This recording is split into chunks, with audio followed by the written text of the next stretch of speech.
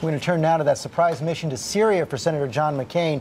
He secretly crossed the border into the war zone yesterday to meet with rebels trying to overthrow the Assad regime and build support for arming those fighters. ABC's John Carl has the details from Washington. And John, this comes as Europe is lining up behind McCain's campaign for more military aid to the rebels.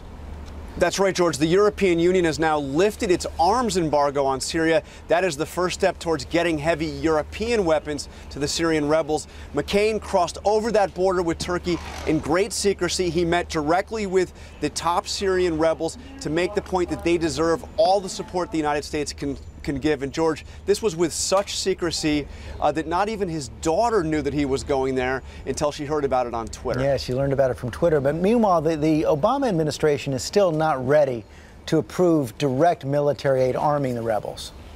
They aren't. They are certainly considering that. That is one of the top options for escalating support. And George, there's a lot of U.S. aid going to the rebels. It's just not weapons at this point. Meanwhile, we saw the president in Oklahoma on Sunday, and now he's heading to New Jersey today with Governor Chris Christie to tour the recovery efforts from Hurricane Sandy.